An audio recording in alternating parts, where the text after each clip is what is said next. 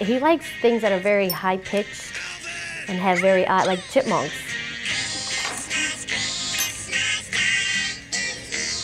They are parents who work twice as hard as most to provide for their special needs children.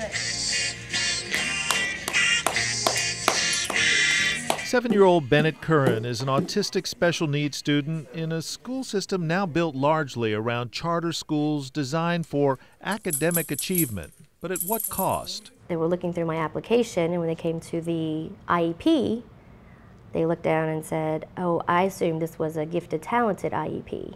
There are 4,500 special needs students in Orleans Parish, and there's growing evidence that the system hasn't been doing a good enough job. A recent lawsuit alleges that the graduation rate of special needs students in Orleans Parish is just a third of the state's graduation rate for special needs students. We need an all-children approach to educating our children and to education reform in this city and in this state. Both Orleans Parish and recovery schools teach fewer special needs students than the rest of the state.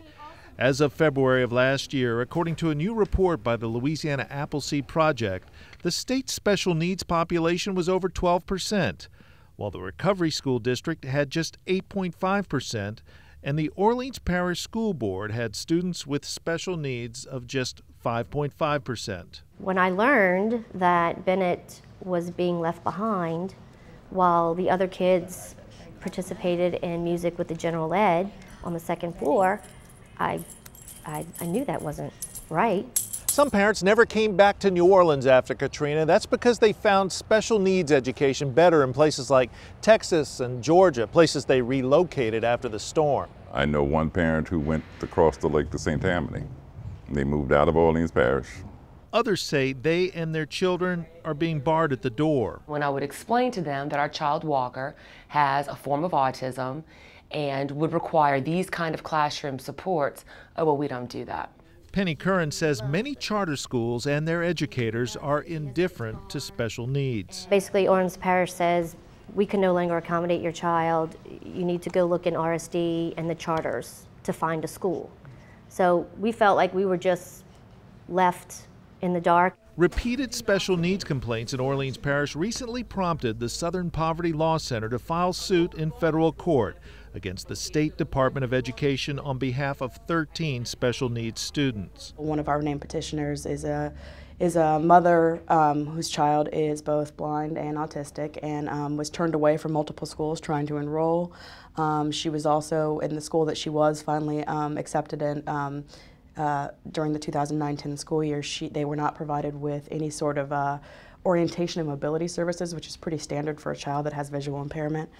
She was actually forced to attend school every day with her child in order to help her child navigate the hallways. Special needs parents say the problem is being made worse, ironically, by the academic success of the Orleans charter school system. I do feel that some of them may be in competition on who can be ranked the highest, what school has the highest scores, which limit children who have special needs. Advocacy groups say in the rush to reopen schools, there are a myriad of accessibility issues and admission issues that aren't being addressed. I mean, it was bad enough before, but when you create this multi-systemic issue of charter schools, all these different systems, and they all want to do their own thing, then there is no system anymore. There's only actors inside doing their own thing.